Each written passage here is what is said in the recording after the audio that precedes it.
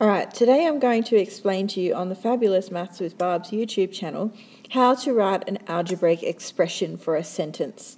So, first of all, I need to write a sentence for g subtracted from 12. I have no idea what g is, but that really doesn't matter.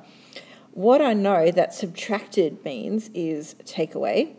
So, and g was subtracted from 12. That means I started with 12 and g was subtracted from it. So in algebra, that looks like 12 minus g. The next one I'm going to do is 5 taken away from k. So that means, the word from means I'm going to start with k, and 5 was taken away from it. So my expression is going to be k minus 5. Remember that an expression does not have an equal sign. If it had an equal sign in it, it would be called an equation.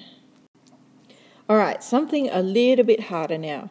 The total number of legs, we need to write an expression for the total number of legs if there are chairs. I have no idea how many chairs I have, but if I had r of them, that letter r is going to stand in for however many numbers of chairs that I have.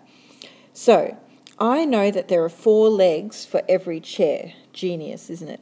4 legs equals 1 chair. Okay, so, but I have r chairs. So, how many legs am I going to have if I have r chairs?